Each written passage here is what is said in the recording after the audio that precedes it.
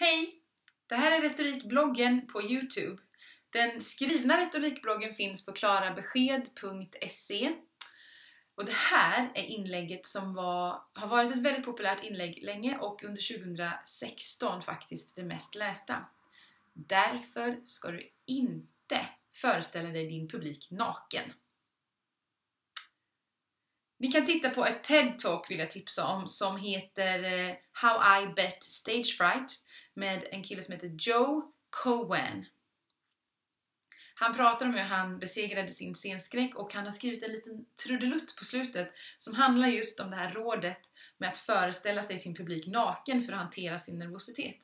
Och det är ett råd som jag bara total dissar och ni ska få veta varför.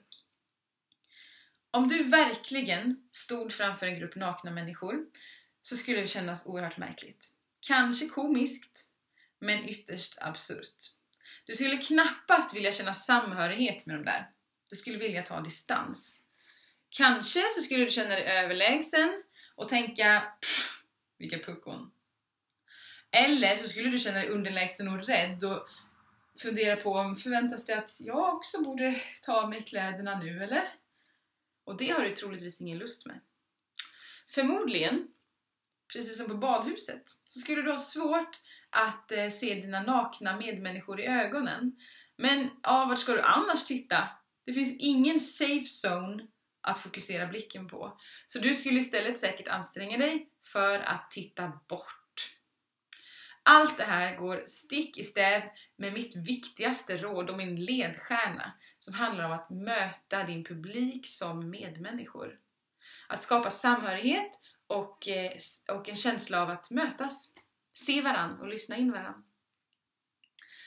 Ja, det skulle vara så då om du möjligen föreställer dig att du också är naken och ni möts i någon slags här fri sfär som är helt fri från kulturella ideal och sociala koder om klädsel och så. Men jag föredrar nog ändå kläderna på, men utrustad med en nyfikenhet på andra oavsett vad de här yttre attributen förmedlar. Så en naken publik är en obehaglig publik. En publik som är svårare att möta med din nervositet. Så möt dem med kläderna på även om lökringarna skymtar under armarna och om tröjan fladdrar i kapp med ditt bultande hjärta. Du fixar det. Om du vill ha personlig retorikträning med mig så står det mer om det på klarabesked.se. Och du kan mejla mig direkt också och fråga mer på klara@klarabesked.se. Vill du att jag ska komma till din arbetsplats och ha utbildning eller workshop i retorik så gör jag jättegärna det. Då är det också lika bra att du eller chefen hör av sig direkt på klara@klarabesked.se. Eller in på webbplatsen och kolla in vad jag har för någonting där. Vi hörs snart här igen med fler inlägg från retorikbloggen. Hej då!